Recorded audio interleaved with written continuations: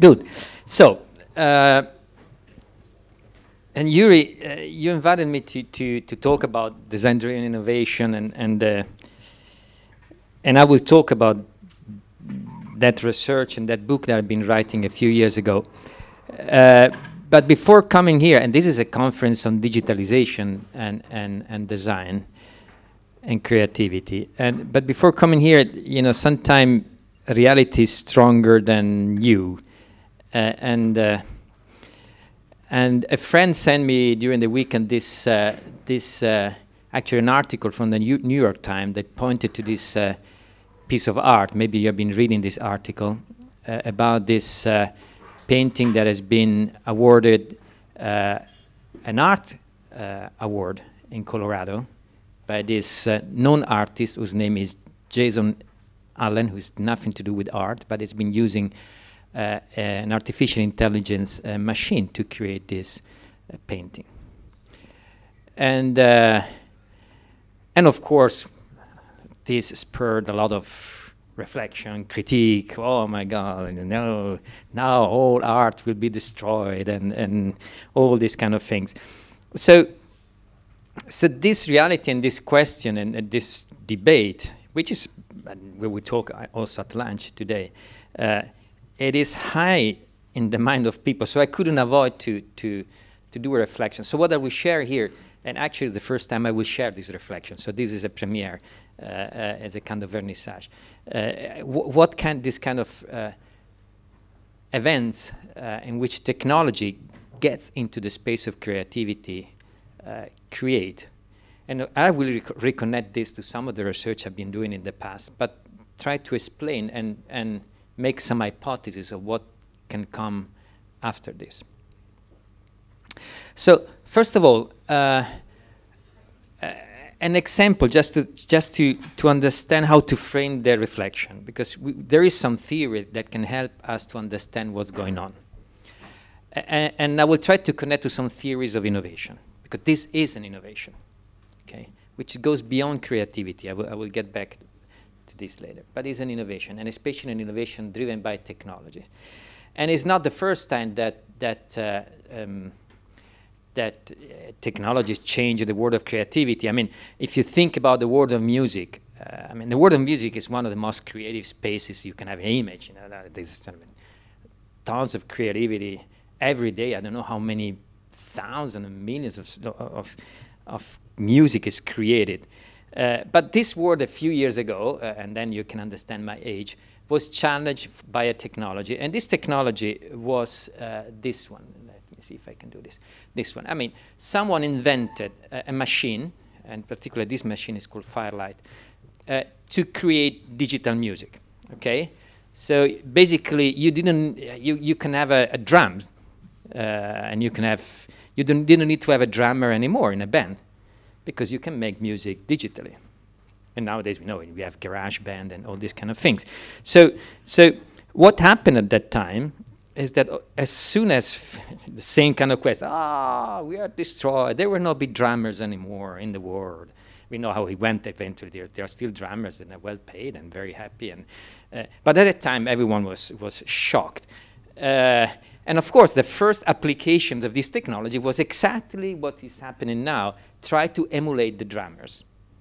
And everyone was trying to make, okay, what is the real perfect way a drummer hit a drum to make it perfect? And everyone was trying to play around this. But eventually, one guy came up with a different vision. And this guy, if you know, it's called Peter Gabriel. And he said, hold on a second. Maybe the meaning of this technology is not just to substitute what a drummer was doing before. Maybe we can do new things with this technology. So he started to make experiments, and one of these experiments you see it up there. There is a TV screen inside this box, and here now he's smashing the TV. At that time was still having the cathodic tube. Okay, it was not flat TV. It was the thick TV. So if you smash that tube, there was an explosion. Okay. And he's recording the explosion, and then this kind of new sound, new percussion, went into his music. I think I have something here. Let me see if it works. I need to do this. So what you hear here is the sound of that explosion. Okay? That kind of sound no one ever heard.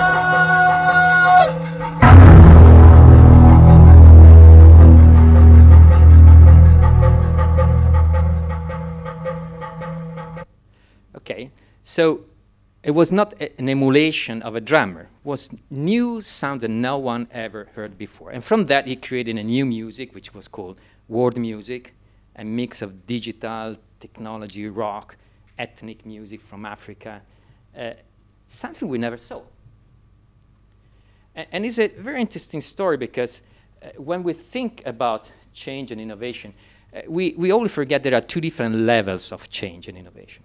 One is what I call the level of solutions. There is a problem in front of us, and we try to solve it better. So in the case of music, I mean, we want to have some rhythm there. So we need to have a drummer, and we need to have a better drummer, and then if there is a digital machine, the first thing that comes to my mind, it's to our mind, how can we have a better, cheaper drummer? That's the first thing. But what Peter Gabriel did, instead of doing this strategy, which is typically called, substitution, and this happening is our question, digital technologies, artificial intelligence will substitute painters, will substitute designers, will substitute architects. It's not really like this. Maybe a little bit. We will discuss about that later. But what is interesting, there is a second level of innovation, which is what I call a change in meaning. And this is what Peter Gabriel did, and this computer is hidden behind it. This is what Peter Gabriel did. So it's what I call an epiphany. It's that every technology inside hides the possibility to change the reason why we do things, to change the meaning of things. And what Peter Gabriel here used this digital technology to change what we mean by percussion. And the percussion is not just what we know, it's a new thing. There are new sounds. You don't need to have a new drummer. You just invent new sounds, and these sounds will be used by a drummer. Okay, and there are many, many examples of, even in business, I come from a business school, it's a classic. Whenever there is a new technology, the first applications are simply trying to do what we did before, better or cheaper. But the winner eventually is someone who understands, the point of this technology is not just that, that's easy. The point of this technology is to expand possibilities, to create new meanings in what we do. Let's take a business example, just to make it very simple. Very old again, but in the 70s, these were a classic watch. And what is a watch? Something that you have to, maybe this is more a jewel, but something you have to take time of things. And when electronic watches came up, the first application was, wow, now we can do that better and cheaper. Okay, that was what happened in the late 70s. But then eventually what we know is that these watches are not what they won in the market. What won in the market was this one. Okay? We can use these electronic technologies not to make a watch that is more precise and cheaper. We can use these digital technologies to have cheaper watches so you can have more than one. So eventually you spend the same amount of money as before, but you turn watches into fashion accessories, which now is obvious for us. But at that time, no one ever thought that you can turn watches into fashion accessories, simply because it was too expensive. So technologies always have these two possibilities in innovation. We can do the same thing as we did before better, but we can also create this kind of epiphanies. An epiphany is, etymologically, an epiphany is a manifestation of the real meaning hidden behind something. In the Catholic religion, the epiphany is when the three kings come and they tell to the world, this is Jesus. Wow, now I understand the meaning. It was hidden behind and finally is unveiled. So every technology is a potential epiphany. Someone needs to find it out. And we still don't know what is, coming back to our painting as before, we still don't know where the epiphany is in that case, okay? But for sure, we are in front of just observing now the tipping point of a change that is disrupting the entire space of creativity. Okay. Very similar to what happened in the late 19th century when the photographic camera was invented. And I can imagine the painters in that moment, oh, we are all lost. There will not be painting anymore. What happened that time is that painting changed, of course. And those who were painting also changed. The people who, the great painters before the camera were not the same great painters after the camera. You had impressionists, you had abstractists. People started to paint what they had in their mind instead of painting what is inside, because there is already a camera that can take portrait what is outside, but there's no camera that can take portrait what you have inside your mind. So we are in a very similar situation. And we have a few questions there, okay? For art, given this is a conference and it's connected also to art, first of all, what is art then, okay? Is this art?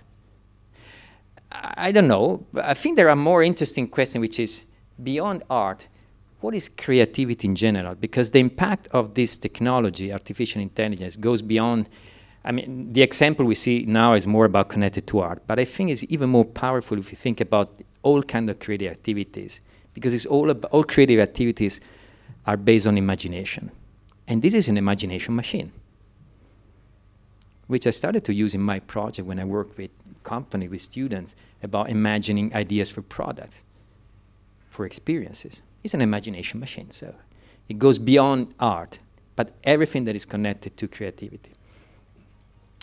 And second, beyond emulation, as I did before, is not simply how can we do the same thing we did before like a human. It's not that the point. What is the real meaning? What is the real epiphany that this technology can enable? That's another interesting question. And the third one, I think, is even the most important one. Who is really creative in this new world? Because the feeling I have is that this technology will change not just the way we create, but who will create. And it will change significantly. Who will create and how we distribute creation, how can we promote it around the entire network of cultural production. So it's a big change in the industry. With, I personally believe, with fantastic opportunity for the industry of creativity. At least I have a daughter studying painting, so I mean, I have an interest in trying to save her future through this kind of technology. So I have a continuous conversation. So, what are the questions that I would like? I would like to address? We will never find a solution now, an answer to this question, because they are too complicated. But just a little bit of, to make the conversation move forward. 3 reflections I would like to share with you. First one is, how do these epiphanies happen? How do you find a new meaning of a technology?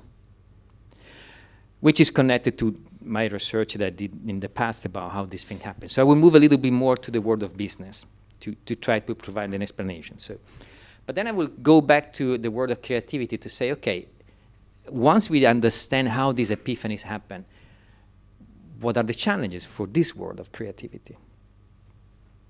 And hopefully, what are the unique opportunities that we have in front of us? Good? Are we on the same page? Good. So let's start then. Okay, how do epiphanies happen? How do you find a new breakthrough meaning when a technology occurs? So it's not how do we solve problem better, but how do we find a new direction, new why, a new sense of what we do, okay, which is totally different. We have been working on this a lot. As I said, I work in a business school, so I work a lot on businesses. And the way we work, we do research, then corporation ask us, can we do the same again? So over the years, we have been working in basically every possible industry, from consumer, business to business, product, services. And what did we learn? First of all, we didn't work in general. We work on their design strategy, okay?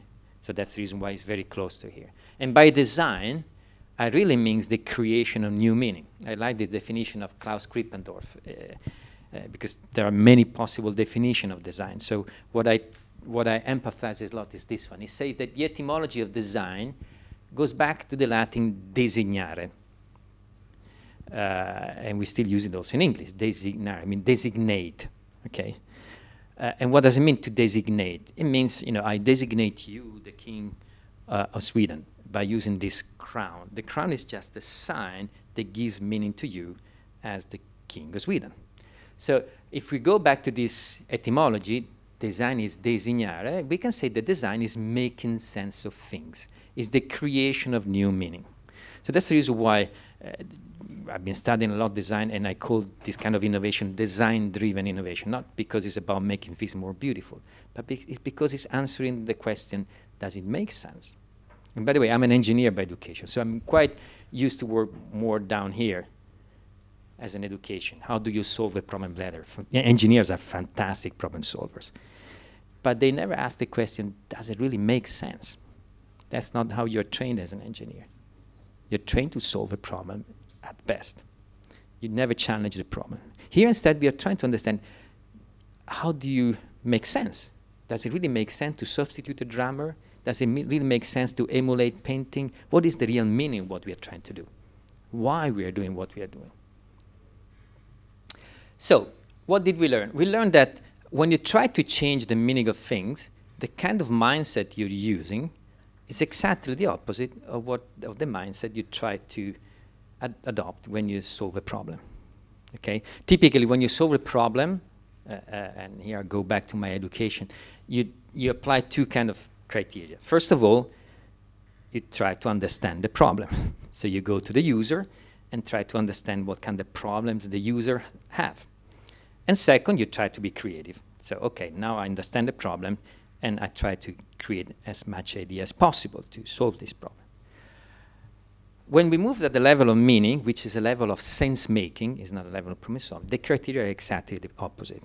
Okay, so let's discuss those. So this is a classic video I took from, a couple of screenshots I took from a company, from a video of a company called IDEO. I don't know if you heard, there has been a lot of reflection about design thinking but IDEO is connected to Stanford School of Engineering. You already know where I'm going, very rooted in engineering. And in fact, what they say is that when you want to improve, in this case, a shopping cart, you start from the user. If you want to improve a shopping cart, you go to the supermarket, take photo of the users, and then find a better solution. By the way, this is the solution that is a famous video. You can find it on YouTube. This is the solution they eventually found, which is a modular shopping cart, because one of this researcher observed that people in the supermarket leave the shopping cart there, go around, take the cookies, and go back. So they use the shopping cart as a hub. So they say, okay, we can support this behavior by making a modular shopping cart. You take the basket, look there, take the cookies, maybe also a little bit of pasta, and go back to the shopping cart. So it basically is what we call user-driven. Okay? It's outside in. You listen to the user or serve the user or whatever you do, and then you understand the problem. Well, there is a lot of research that shows that that kind of approach works for improving things, to solving problem better, but it never works when you want to change direction, when you want to change the meaning of things. An example, I mean, you probably remember the Nintendo Wii. It was not a better game console. I mean, if you took photos at that time of teenagers in their living room playing like this, okay, you discover there is still a finger there. It's still doing nothing, and you improve the remote control, but you will never get to the Nintendo Wii. That was a totally different reason why you play. It's not to win. It's not to enter into another world. The Nintendo Wii was, okay, I stay real and move and socialize. It's more about movement than about moving your body, not about moving your fingers. To the point that traditional game player didn't like it, because actually it makes gaming more accessible. So if you're a good game player, a geek, then you don't have an advantage anymore. So it was totally different. And it actually was even worse in terms of graphics, if you remember. Compared to a traditional game console, it was worse. But it was a new meaning. You play not because you want to become someone else, a tennis player, but because you want to be a tennis player yourself. It's not what's happening in the screen, it's what's happening in the room. And this is, I mean, this console was made possible by a component that is inside the remote control, which is called an accelerometer. It's a little chip that you have inside your phone, which is sensitive to movement. And the company who supported this is called ST Microelectronics. So it was ST Microelectronics going to Nintendo and say, you know, we have this component. We can make a new, again, a technology that can change the meaning of gaming. It's not about entering into space. It's about being real and moving. Exactly the opposite. And this is the sentence of Bruno Murari, who's the inventor of the accelerometer. They say, if a client asks for a specific feature or component, it means that someone else has already created. What it means here is that it was not Nintendo going to them, can we have an accelerometer? And there was no consumer actually asking Nintendo for this. It was ST Microelectronics who went first to Microsoft to propose the same. Microsoft said, no, we are not interested because teenagers play like this. And then, at that moment, Nintendo was desperate because didn't have enough budget to follow the path of the other two companies. And they said, okay, let's try something risky, because the market is not asking for this. But then people fell in love. There is a lot of research that shows that incremental change comes from users, radical change, never, or very rarely. Okay. So that doesn't work. And it doesn't work simply because it's not only a marketing reason, but it's also a leadership reason why you need to start from the inside, not from the outside, when you do these kind of changes.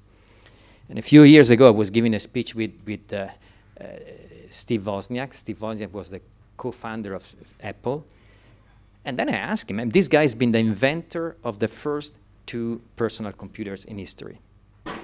And he couldn't ask people, what do you want from a personal computer? Because what is a personal computer? No one even saw anything. Actually, at that time, the scenario was that people will only have mainframes.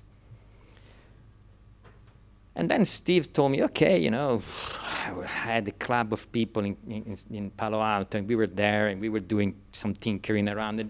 But then he stopped and said, no, hold on a second. Of course you design starting from yourself, something that you don't love. How can people love something that you don't love yourself? You do it for them, but you don't love it.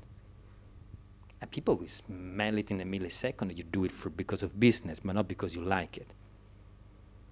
And what typically happens is that if you don't believe in what you are designing, when you're doing something very radical, sooner or later there will be a problem in the project. As always, the more radical you are, the more there will be a market test that will not work, or a technology that doesn't fit. And if you don't really believe yourself in what you're doing, you stop. So the only way to do radical projects is that you love it yourself. You believe, okay, people will love it. They still don't know, but they will love it. And the third is that this kind of innovation has to come from the inside because it's strongly connected to value systems. I mean, you're changing the value, you're changing the meaning of things, the values of things in society. So when you're doing something better, okay, you don't ask yourself, what am I doing? Because it's already there. The value system, you're just improving things that exist. But when you change the meaning of things, and you're creating computers, or you're creating new art, or you're helping people playing by moving, you change the values around the world of gaming. Is it right? Is it not? And this kind of innovation needs to come from the inside because it's not just about creativity. It's your system of values that you project into society. This is a sentence of Stefano Marzano. Stefano Marzano used to be the chief designer of Philips, and he said, of course, our more radical project never comes from the user, it comes from our vision. And he says, I use the metaphor of the good parent. Who is a good parent? A good parent is not the one who gives these children what they want. Hello, Daddy, I would like some candies. What do? Do you give her the candies, or? And there's no one else to ask that. I mean, you're there as a father, and you need to make your decision. And maybe you say, okay, no, there is a smoothie bar down there. I can offer you a banana smoothie. So you listen, of course. I have one of my earliest students, Mauro Porcini, is now the chief designer of Pepsi, and he says, of course you listen to the users, but don't believe them. Okay, so you listen to this girl, she needs sugars, okay, can I make a proposal that is something more meaningful? So a parent gives them what is more meaningful for him, and there's no one else. If I'm a father, I need to decide what is more meaningful for her, actually for the girls that I hope she will become. So I'm almost talking to my child when she will be 20 in that moment. even if I'm listening to a small girl. So the first big difference in mindset is that when you improve solution, of course you start, if you want to improve this device, you need to start from the size of my hand, because it needs to fit inside. But if you need to change the meaning of education, interaction, maybe the point is, do we really need to have this one? Maybe the word of Wikipedia, you should keep this one. Everyone should have this one. And when we're ready, you change. Then it's not about, I mean, it's not something that we can design by asking people what they want from this. Is it, you need to step back and think about the big scenario. So it's what I call inside out. But then there is a second principle here that is, I mean, Steve Wozniak was very clever. He didn't say people will love what you love. That would be fantastic. No, he said people will not love what you don't love, which means if you don't love it, forget it. You will never make it. But then how can we be sure that what we see is exactly meaningful to people? And then we need a second principle. And the second principle is also this one very interesting, and I think for this community it's probably even more challenging. And the second principle is very simple. At the level of solution, when we want to improve solutions, after we've been understanding what users want, we do the classic, creative session. And again, I go back to the IDEO, design thinking, post-its, and blah, blah, blah, blah, blah, which maybe 20 years ago made sense. But nowadays, we don't miss ideas. I mean, we are overwhelmed by ideas and things. It's fine if you want to improve things. But if we want to change the meaning of things, it's a little more complicated. And I use an example which is very close to you, an example of Nokia. I mean, Nokia has been always considered to be the most innovative company in the world. And at that time, there were case studies in early 2000 about Nokia in Finland, the most creative, competitive economy here. And this fantastic, Forbes, Nokia, 1 billion customers. Can anyone catch the cell phone king? Yes. The amazing thing here, however, and I like this cover, is that this cover is from November 12, 2007. Okay? So at that time, Steve Jobs already had presented the iPhone. And what is amazing here is that the CEO of Nokia is there with a phone that looks from the last century, and not even the director of Forbes understood what's going on. No one understood. When I saw the iPhone the first time, I didn't understand anything. I would say, I will never buy that. It doesn't make sense. I mean, I have this one, $100, fantastic. Why should I buy the phone for $500? Okay. And Nokia, so the idea was there in front of their eyes. It's not that they missed the idea. The idea was there. They had all the technologies. They already had streaming, touch screen, the store. They had everything. But they missed the meaning. Okay? And I like this sentence from the former CEO of Nokia, which say, most companies die not because they do the wrong things, but because they keep doing what used to be right for too long. So they had the technologies, but they did keep doing the substitution. What used to be right, because what is the meaning of what we are doing? And for technology, the meaning what they are doing is, it was written there, connecting people. What's wrong about that? Well, when Steve Jobs launched the iPhone, he didn't say this is to connect people. Actually, as a phone, it was quite crappy, very crappy. The first 2 years, it was better to use an old Nokia phone than use your iPhone in terms of connection. But he said, this is your life in your pocket. It's nothing. I mean, if you really want to make calls, you can make calls, but it's your life in your pocket. And this is not your life in your pocket, even if he has the same technology of the iPhone, unless your pocket is big like this. You see that in the frame of the engineers, they can't get rid of everything that is a phone. They can't get rid of the keyboard. They can't get rid of all features because we can do everything, but it's still a phone. I cannot compromise on the antenna. Apple compromised on the antenna because it was not the phone. So what does it mean? That this kind of innovation doesn't require ideas. The ideas were all there. I mean, they already saw the idea from Apple, and they were laughing about that. Microsoft was laughing. I have a video in the interview of Steve Ballmer. Everyone was laughing about that, even if the idea was there in front of their eyes. So this kind of innovation doesn't require ideas, because the idea is in front of us, but we don't see it because we use old glasses to judge it. It's like the Nintendo Wii. Well, Microsoft say, oh, teenagers don't want it. Where is the graphics there? Poor graphics, they will never buy it. So you're judging change with the glasses of the past. So the only way to do this innovation is to not to have more and more idea, but to change the glasses that we use to look at ideas. And this is what is called capability of being self-critical, or what is called in technical terms sometimes reframing. So we need to change frames. I like this sentence by Roberto Verganti. He's a philosopher, and he says, to understand the world that changes, we must revisit our myth. We must subject them to criticism. The myths are the glasses that we use to judge things. So we don't need more ideas. We need to cure the ideas that we use to interpret life. Okay. So as a summary on this finding, when you try to improve solution, you start from the outside, go to the user, trying to understand the problem, and then you need a lot of ideas to solve those problems. But when you find a new meaning, okay, we have a new technology. What is the real meaning of this? How can we really change the sense of what we are doing? It's the opposite process. You start from the inside. You take a distance, look at how society is changing, the big system, make sense of it. But then you need to be ready to reframe what you see, because otherwise you keep seeing what you want to see. If you start from the inside, you need to be honest with yourself and slowly, slowly, slowly see the new. Okay, we can skip this. So let's go back to our challenges.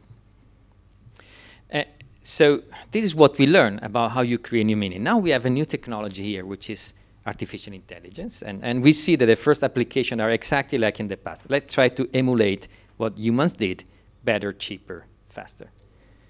But we still didn't see the real epiphany here. So we know that to find an epiphany, we need two things. Someone who has the capability from the inside to imagine new possibilities, but who is also ready to reframe what is the meaning of art, what is the meaning of being an artist. Otherwise, we judge the next experiment with the old eyes. And my feeling, and now I'm entering into speculation, is that in front of this epic change, we discussed this, my feeling is that in front of the epic change, the usual will happen. That while in terms of, I can go back, let me just show you this, because in terms of inside out, this community, and this community include the art community, the architecture community, they are very good in imagining from the inside out. Okay. I teach also a course that is called Design Theory and Practice at the Harvard Business School. And I co-teach with a professor from the School of Design of Harvard, which is basically a school of architecture. It's not a school of industrial design. In Polytechnic, I've always been working with colleagues in which the School of Design is rooted in the School of Architecture. So I love architects. Okay. And why? Because they design like this. They design from the inside out. They never answer to the... I asked to one of my old mentors in design, his name was Ezio Manzini. Ezio Manzini has been a fantastic theory of design. And I said, Ezio, why in Italy design is so radical? And he said, design in Italy is radical because it comes from architecture, not from engineering. And architects, of course, they are used, they are trained not to listen to the user, okay? Which in the engineering school, we make jokes of them. But it's right, because, if you're designing a building, who is the user of that building? The person who pays you has a life cycle which is 10 times shorter than the building. Why should I listen to this person if this building will survive for centuries? I'm responsible to the centuries, not to this person. Thank you for giving me the money, but I'm thinking, but that's the point, okay? Which is why a good investor in architecture should be also thinking about, it's not for me. If I invest in architecture, it's for the future. And then an architect is used to think about society. Who is the user of a building? It's not only the people who live inside, it's the citizens who live around. So they are typically systemic And they never get close to the user. They look at the big picture and try to make sense. This is why I love to have my courses with architects and not with industrial designers. Because otherwise I need to keep fighting about brainstorming and user-centered and all this kind of thing. They don't work for creating new meaning. So the left side of the picture is fantastic for this community. What I'm more concerned is the right side, is the critical reflection. Because art communities and everything that is around creativity, they believe they are good in reframing, but most of the time they are very creative, difficult and challenging in reframing. And there are many examples in the past. I was showing what happened when the camera was invented. Okay, a group of young guys, they didn't think about the camera, but they were just, they were in their 20s. They were students in the school in Paris. They started to do different things, and they wanted to paint in pixels. So I say, I don't paint what is, I paint what I see. And they proposed this painting, Women in the Garden, by Claude Monet. And as you know the story, this painting was refused, okay? And it was refused badly, okay? And this was the sentence of one of the judges, okay? Too many young people think of nothing but continuing in this abominable direction, okay? It is time to protect them and save the art.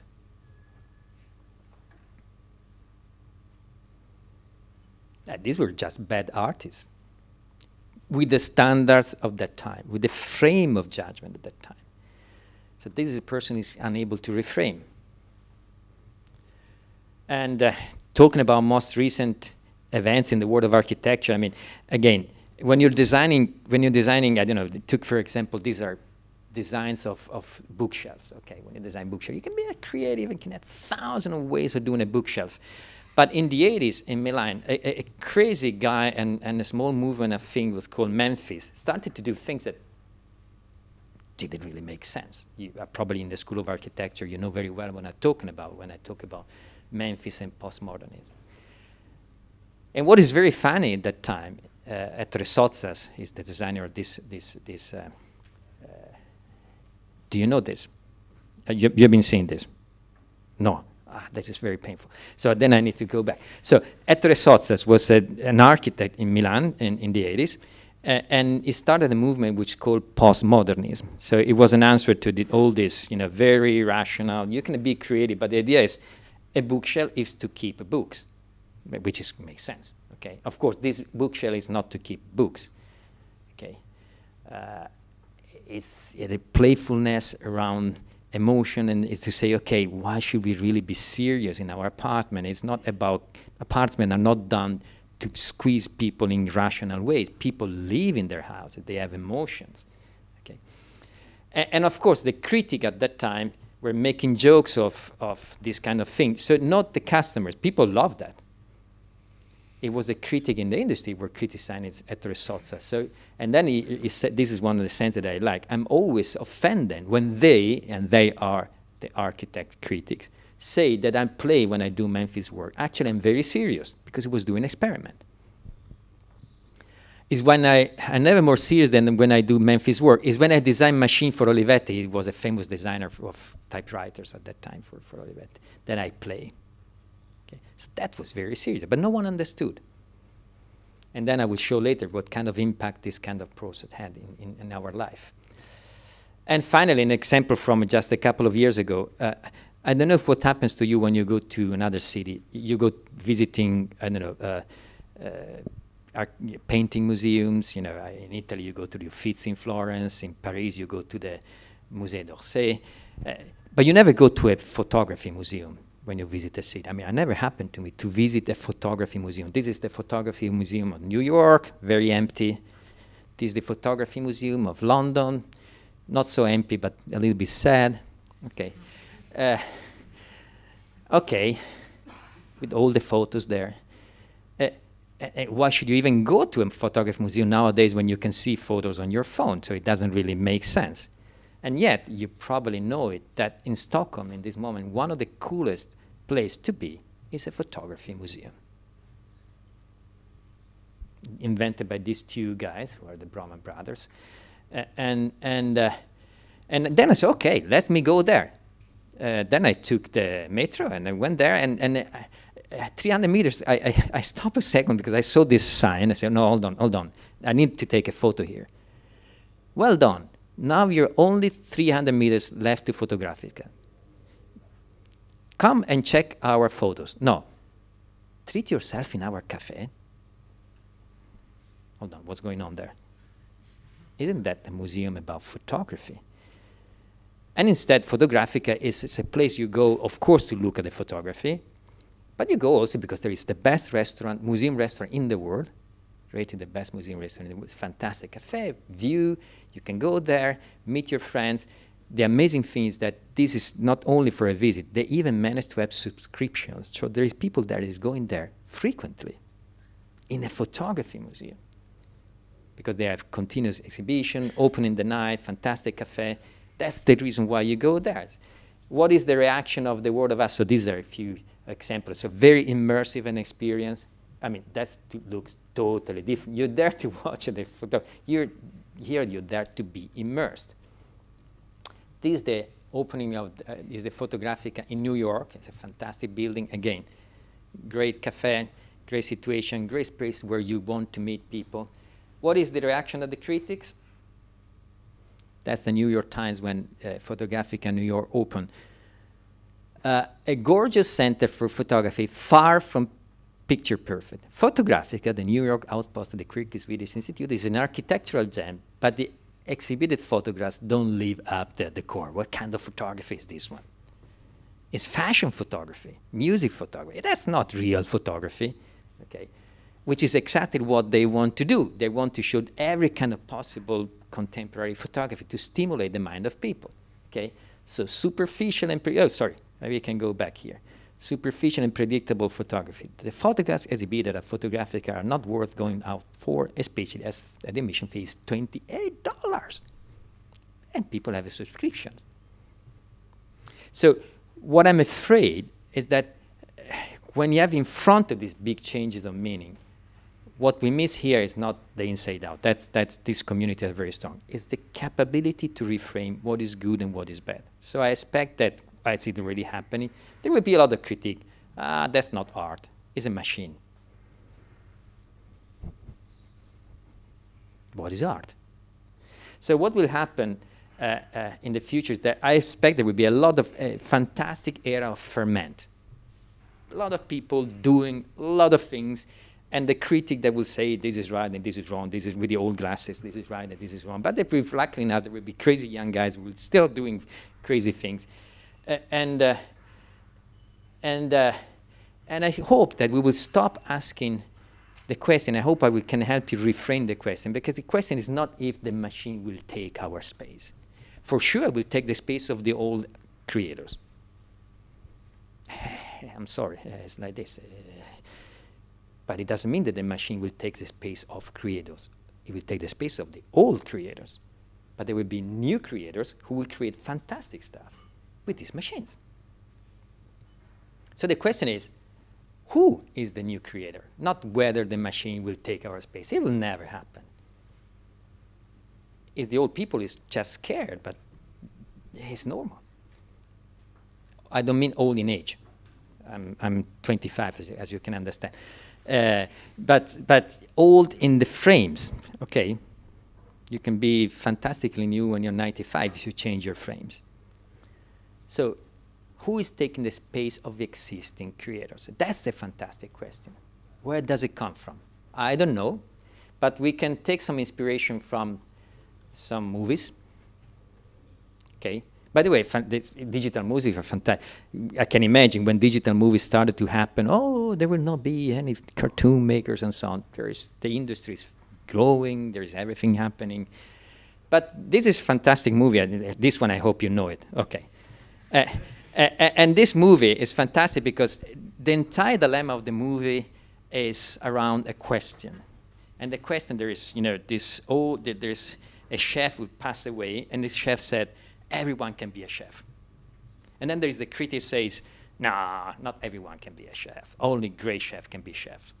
They need to go to school and do their things, and and suddenly, who reinvented the way of cooking in that movie is the most unexpected player. Something that the critics say, this actually you call the police if you know there is a rat in the kitchen. Okay? So what will happen is this one. The new creator will come from something. And what I like is, so the new creator will defy the definition of how we define a creator today. That's what will change. If we judge the new creation with the glasses of the old creators, we will never get it. And I like this sentence that come at the end of the movie that says, no one can be a great artist. And it's not that everyone is allowed to do everything, but a great artist can come from anywhere. And we don't know yet where it's coming for the future. That's the reason why I think it's an exciting moment. We are there in the moment. Everyone can be there, okay? The question for me, I'm not an artist, I'm studying the industry, is who will be those who recognize them? So who will be the first one to say, wow, that guy is doing fantastic thing? Who was the first one to put their money on an impressionist painting?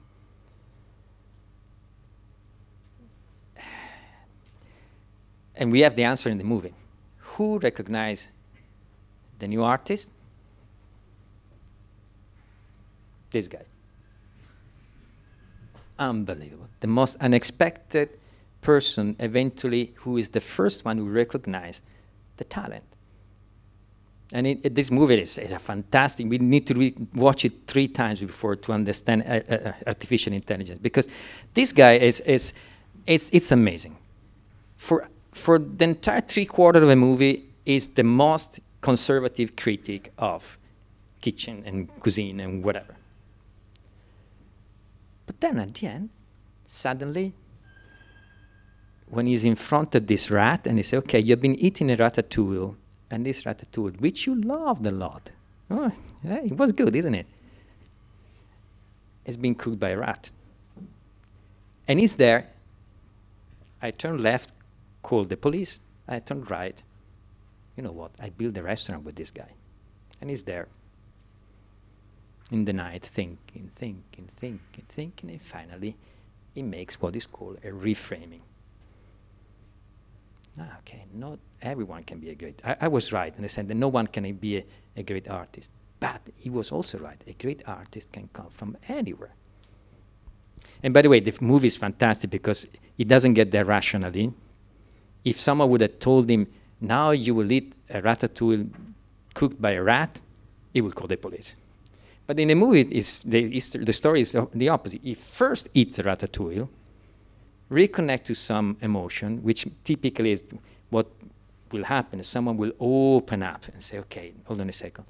I need to go out of my frame. I'm not the judge anymore. I'm a child. Connect to my mom. Open up the eyes. I like it. Now I go back. I'm a critic again, but I have this tension between my belly and my head. And I hold this tension for a while. And eventually, this solution in terms of new frame come. And what is very nice in terms of leadership is that, and again, the masterpiece of this movie is that you cannot get there if you don't change yourself. You cannot be the same judge as before and just change your frame. You change your life. So the guy, this is fantastic. The metamorphosis of Antoine Ego between the guy before and the guy after is everything is the smile, the fashion, everything is another person. So it's not only the artist that will change, it's also the entire industry around that will change. It cannot stay the same. So this is what probably will happen. It's not, will this machine take our space? The machine will take the space of all creators, but there will be new creators, and they're all around. And we need to be ready to recognize them by changing our frame. So, is this a fantastic opportunity? I believe it is. I believe we're in the front of that. And since I got this news, so when we met a few months ago, I was not so excited, but I've never been so excited like today, because I think this technology now has reached a point of a tipping point in which it really becomes wow, we can do things for real now. Okay, and it's opening up opportunities to have impact. So for the first time not, but there are moments in history of creative industry where you have impact beyond the world of creativity. The world of art has always been connected to the world of art, the world of architecture within architecture. But there have been moments in history in which the impact of what you do goes beyond your industry. And this example was to mention what the impact of Memphis. Then eventually, this was an experiment, of course. They were sold to rich people, of course, very expensive, but they were just experiments at the border between architecture, design, and art.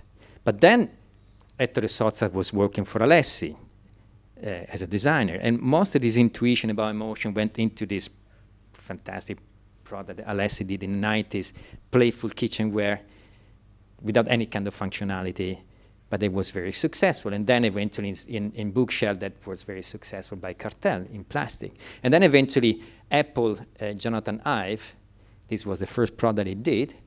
It was very connected. He bought a product by Alessi to take inspiration. How do you design the first ever computer, this one, that is meant to be in a home instead of an office? It needs to speak the language of the home. And what is the language of the home? This one. And so this crazy research, it was more visionary, eventually had an impact in our life. And I believe that our community of creative industry in this moment has a fantastic opportunity to have impact that goes much beyond our own industries, in our own community. I mean, this is an example of a company called Akili, just went public last week. It's a Turkish company. They are designing games to treat mental diseases. They got approval from FDA in the US. They went to NASDAQ last week, extremely successful, changing the meaning of games. And games will have a huge impact. We already know that in the young communities, games now, if you use Discord or this kind of thing, these are the social community. They don't use Facebook, they use Discord to communicate. So they are going beyond games. And fashion is becoming unbelievably impactful in terms of experiments in society. I was talking to a chief designer of Pininfarina in August and said, oh, of course I always, when I design cars, I look a lot at fashion because they can do experiments in a quite fast, quick way that we cannot do when we design cars. So they have a freedom of expression. So the way we will use our things and the way we design our creative community will have an impact much beyond what we see. Okay. So this to say there is, if you're ready to reframe, we are in a good moment to have an impact that is amazing. I believe it's a fantastic moment. I'm full of enthusiasm. Thank you.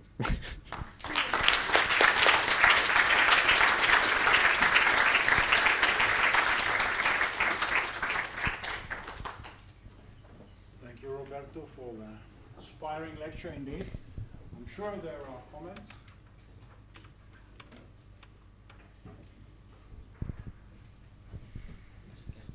Here.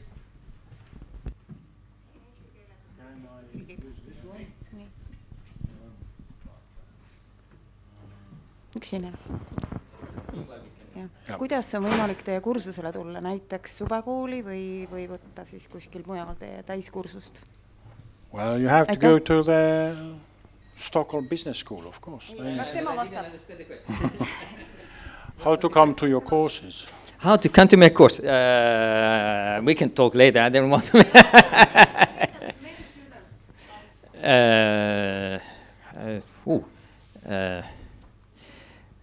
I need to digitalize myself more, but my courses are.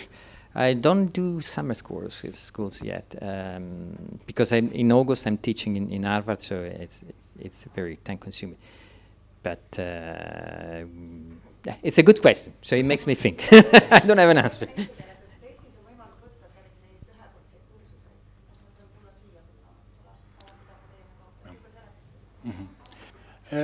I'm pretty sure we can organize something here as well.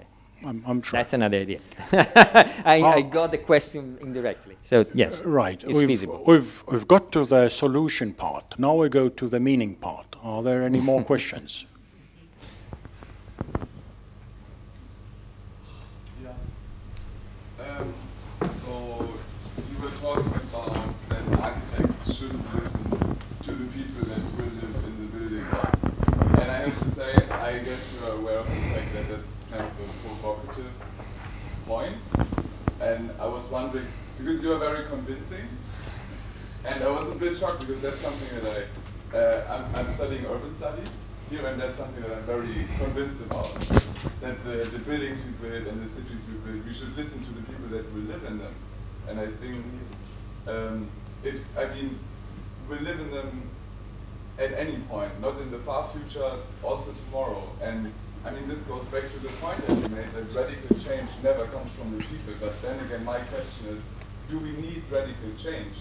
Because I think that people, if you ask them, they are maybe not able to come up with radical change.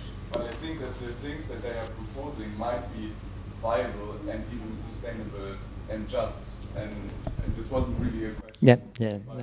No. You make the point. No. It's the question: do we really need to avoid talking to the users or? Exactly. So let me take the second one. Do we need radical change? That's a very good question. I don't know, but it happens anyway. So it's something that happens, and it's always been happening in history, that there is both things. There is incremental and radical. So is it really needed? But what we will happen, I mean, with this artificial intelligence, there will be a radical change. It's inevitable.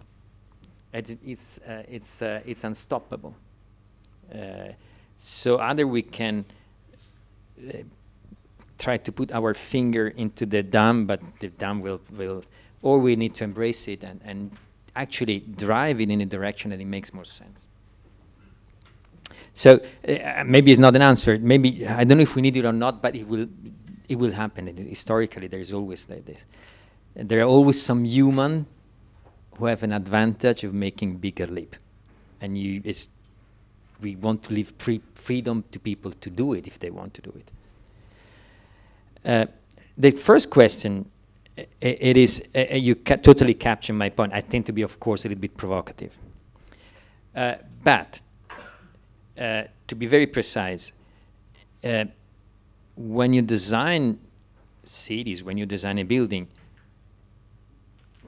of course, you can still listen to that person. But it's really 1 out of 1,000 people you need to listen. Okay, so you need to listen to that person, but you need to imagine what people in the next generation. So you need to listen, and you cannot. So you need to start from yourself. Listen to those who will come in the centuries. Listen to the citizens who live around. Listen to the impact. I mean, there are so many scenarios in this moment popping up on urban design. I saw yesterday there's this idea of the ring around the Burj Khalifa in Dubai. There is the city that is going to be designed in what is the line, this 170 kilometers. I mean, big scenarios. I mean, if you want to design this, not only the impact of who's living there, there is a lot of impact, systemic impact. So we need to listen. What I believe that an architect needs to listen to the ecosystem, one of which, but only one of which, is the client. Is an entire ecosystem, which is different people, nature, which needs to be listened as well, and things, because increasingly what you design is interacting not only with people. What you design is interacting also with other things. So when you design mobility in a city, most of the time you design for a scooter who's interacting with the car, who's interacting with, so it's the number of things we need to listen is huge. Of course I try to be provocative, but to be precise, it's very different to design for an ecosystem than designing for a user. And design thinking, as been proposed in the last 20 years, really userism. at large. In fact, we don't have a better society after 20 years design thinking.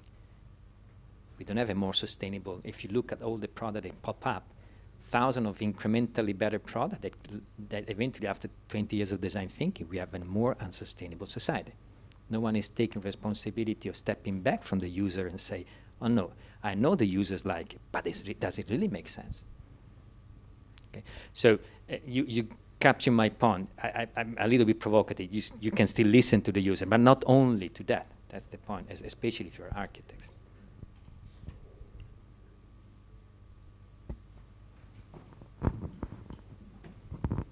Thank you for the lecture. I was wondering, I think technological change can give all kind of opportunities, but the question that sort of came up when I was listening to your talk is that, is every epiphany a good thing? It's very similar to the question before.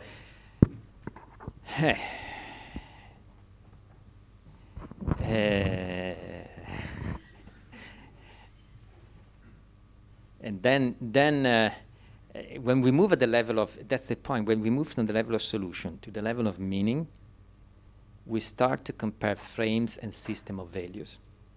So it's very difficult to say yes or not. It's when we move at the lower level. So if we have a frame, we can judge, is this solution better or wrong or not? So is an iPhone a better phone or not? Not. It was not a better phone, but it was your life in your pocket. Is your life in your pocket better than a phone?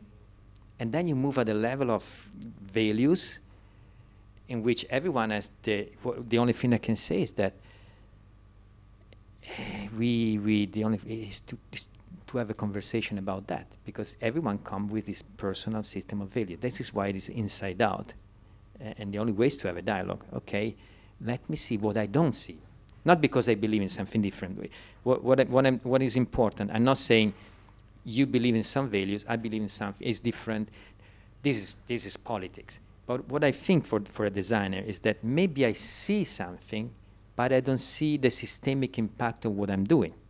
So a dialogue with you will help me to see, okay, but you know what, if you do that, example, Tesla, fantastic and so on, and so, great vision. But maybe someone come and say, hold on a second, what if you scale up this to 2 billion cars? Where do we put all these batteries? Ooh, hey, I didn't think about that. So at least you make me see things that I didn't see. Okay, because you have a different system of value, you see things that I did. So it's to say, it's difficult to say, is it a Tesla better than a traditional car? I think it would be very difficult, but at least the dialogue helps us see unintended consequences that not because I'm bad, but simply because I'm framing to it I didn't see before.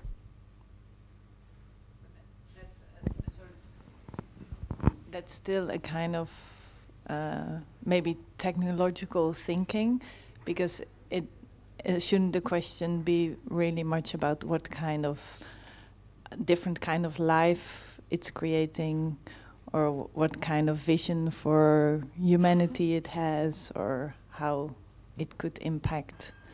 What kind of, yeah, I understand. That's the only space I struggle to enter, because it's then we enter into the politics of things, and design is doing politics, as we know. So, but it's very difficult to judge if my vision is at that level is more meaningful than yours. I believe that for the values I have, life of people should be in a given way, and maybe you have. And again, also in politics, is the dialogue around things. It's very difficult to find a solution at that level if my values are right and your values are wrong, or vice versa, because it's otherwise everyone will vote the same things in the election, for example. I mean, we have different system of values. But is it an individual choice? I think there is an economical system now which is quite dominant. That's the neoliberal model. Designers have been trained to work to design experiences. Those experiences are designed to a large extent to sell as products, to enlarge profits. As Yuria showed, how strong those companies are today. And they, I would say, if we look negatively, they spin doctor a kind of way we should behave, a kind of humanity which is being produced, which I think is rather problematic. So I think that I very much agree that creativity and working with the unintended consequences and the opportunities of technology offer a chance, and it's very valid. But we also know that that techniques of the cultural industry are in a way hijacked to construct all kinds of experiences. And the question always avoided is to talk about values.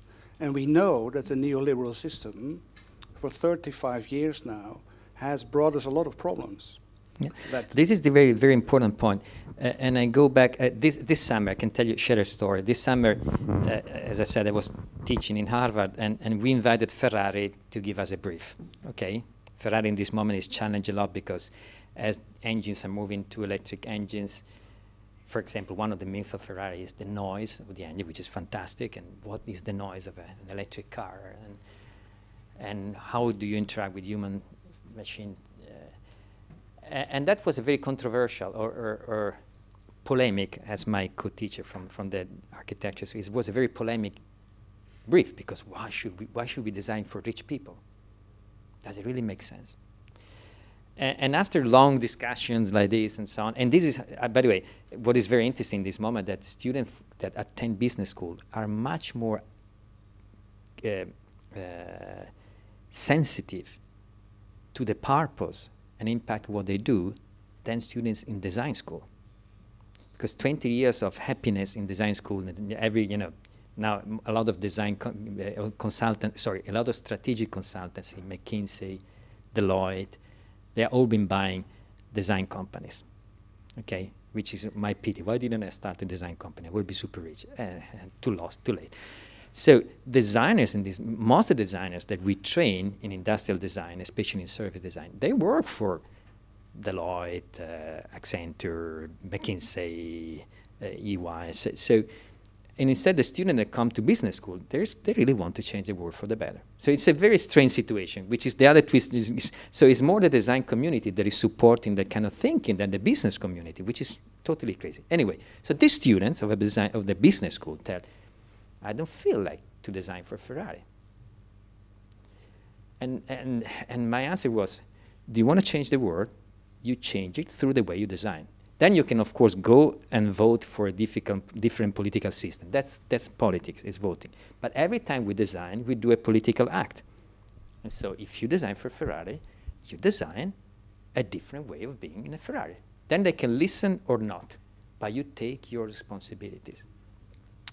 And it was a very deep conversation, because the conversation started to rise up on profit, and they say, we are not here to change the political system. We are here to talk about design. Then if we open another door, we enter another room, we can talk about politics, whatever. But here, we can change the world as designers. So someone has been working for Facebook, has been designed that little things with a thumb up. Someone has been designing that. Has been taking a salary for that. Who was the designer? So we talk about what's the name, Zuckerberg, but we don't talk about the designer. So Zuckerberg is Zuckerberg. But who is that damn designer? They did that. Did he take responsibility? Was he thinking about what he was doing? Was it inside out or outside in? So we can do a lot in our communities to explain to our students we have responsibility. And in the moment in which we start to think, yes, but it's society that is wrong, it's an escape from our responsibility. We say, okay, society is wrong, and one day I will make the revolution. But meanwhile, I'm here, and I'm making my own design, and I can do a little bit of a contribution, much more powerful than voting, because it's just one vote. But as a designer, instead, you change the life of many people. And if I don't believe in what I do, sorry, I don't do it. I change job. Are you ready? Otherwise, we are joking. Are you ready to say, no, I don't do that? Or, even better, don't do that. you come up with an idea that is better, both in terms of business and in terms of society, because that's the point. It's not either or. It's not profit or society. Great designers make both. You know what? I have an idea that doesn't ask you to sacrifice as a business leader, and it doesn't ask you people to sacrifice. And I'm the designer who need to take care of both. That's what we need to learn. But if you compromise, you're not a good designer. I don't know if I took, because otherwise we take a strange detour. And